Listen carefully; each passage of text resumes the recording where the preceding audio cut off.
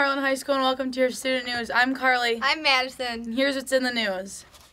Well, seniors, only 2 more wake-ups. Thursday is their last day and the schedule is 1st, 2nd, 3rd, 4th, 6th.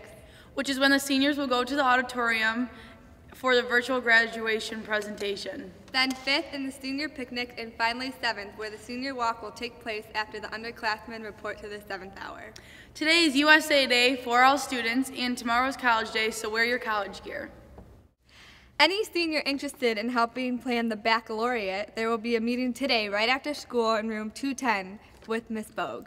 The Get Your Color Run On is today during 6th and 7th hours. Good luck, runners, and thanks for helping with a great cause. The required summer assignment for all current 10th graders registered for 11th grade AP Composition for 2015-2016 school year is now available. You may acquire this assignment either from your current 10th grade English teacher or in HHS classrooms 208 or 306. Please see Miss Bell or Miss Erickson if you have any questions. Attention seniors! Don't forget to sign up for the senior all-night party. Permission slips can be found in the front office. Also seniors, last call for your cap and gown. If you have not ordered your cap and gown yet, you need to do so ASAP at the Jostin site or go to room 201 for questions.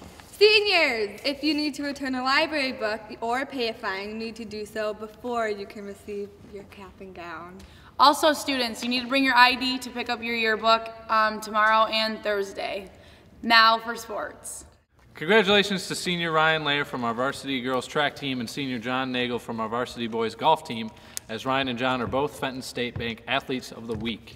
Special congratulations to the girls soccer team as they beat Novi for the first time in school history. The Eagles won 3-1 and Marissa Jane scored her first varsity goal. Softball team topped Wall Lake Norland last night 6-3, while the baseball team crushed Waterford Kettering 11-1 behind a 2-hitter thrown by Thomas Rivet. Our boys lacrosse team advanced out of the first round of the regional, topping Holt 12-7. Eric Shank tossed in 4 goals to lead the Eagles. Good luck to the baseball team as they take on Dexter at U of M Baseball Stadium. Start time is 4.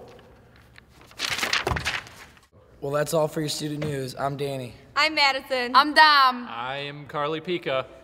Have a great day, Harlan High School. Yay! Yay. USA, America.